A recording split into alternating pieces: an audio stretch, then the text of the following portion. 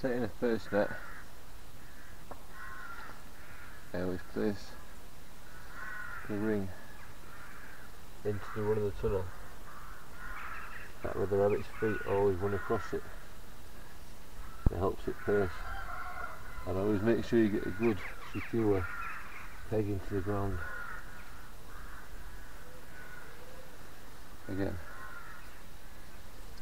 open it right up, keep your bottom peg following the run, open it up so the rabbit can walk onto it, lay it over so you get a nice facing action, and like I say, get a good nice peg into the ground, or you're going to lose rabbits.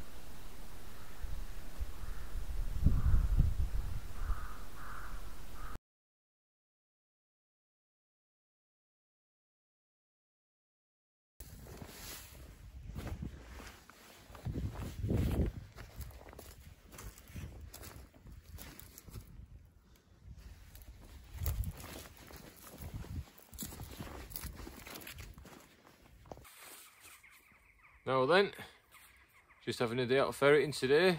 Thought I'd go through the gear I use while I'm out and about doing a bit of ferreting. So first of all, when I find a warren, I look for activity. I usually use a marking dog, they use a good nose on them, but otherwise I look for fresh dig, I look for rabbit droppings, I look for any kind of disturbance, shorter grass where they might have been chewing. Then once I found a warren I think that might be successful, I start to lay my nets. The first choice of nets I use is a thing called Pest nets. Exactly what they sound like. They open up, go over the hole, peg into the ground, and then when a rabbit runs into them, they purse up like that and bunch up and catch the rabbit. Then I'll walk over quickly, dispatch them, problem solved. They're fit for human consumption then, because they've not been touched by a dog or a rabbit or a ferret either. The problem is though, sometimes the rabbits won't always run out and the ferrets can grab them. At this point the ferrets can kill them underground, in which case we need one of these, a ferret finder. This will help me locate my ferret as it's in the ground. I'll show you now. My ferret is wearing a collar which gives off a signal. This collar here. So when I turn it on, I get an audio of how close he is, and I also get a visual of how far away he is. If I know he's about 2 foot down in the ground, that's where he's got a dead rabbit, and unfortunately at that point that's when this comes out and we have to start digging. Once we get to within half a foot, then we get the trowel, as to not to damage the ferret. If at any point, get him back in the box, if at any point we come across something that's a bit too hard to dig through, a tree root, anything like that. That's why we have things like these.